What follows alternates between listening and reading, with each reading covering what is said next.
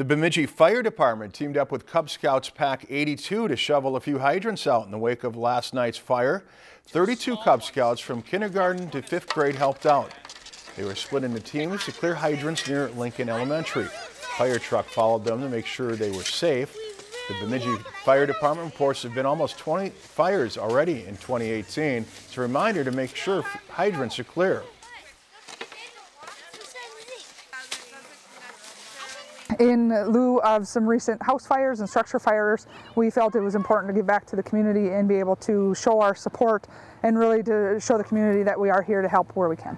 While there's no ordinances or anything requiring people in Bemidji to clear out a hydrant, we are asking them to adopt the hydrant for the rest of the season and do their best to clean it out.